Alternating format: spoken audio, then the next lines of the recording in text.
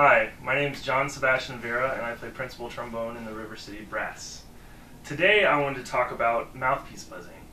When I buzz my mouthpiece, it's usually the first thing I do in the morning and when I'm warming up for the day, and I just want to keep it nice and relaxed. It's important to get the blood flowing in your lips and just get your breathing and your air moving. And so what I like to do is focus on playing a song. It can be any song. It can be a song from the radio, it can be a nursery rhyme you grew up with, anything it'll do. It's something that's in your head and you're not thinking too much.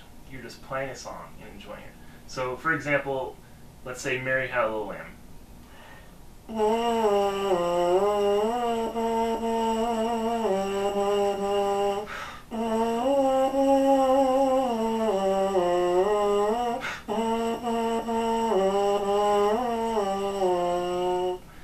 And that's as simple as that.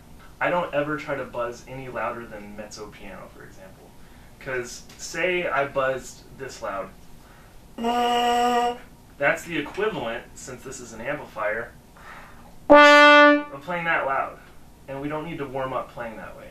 So keep it nice and relaxed, mezzo piano, hear it in your head, imagine the most beautiful trombone sound you could ever imagine. So listen to your teacher, listen to CDs, and really have a picture of what you want to sound like. And just imagine that, and eventually your body will create that sound.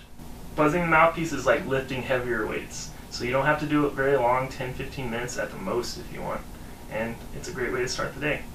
So my name is John Sebastian Vera with River City Brass.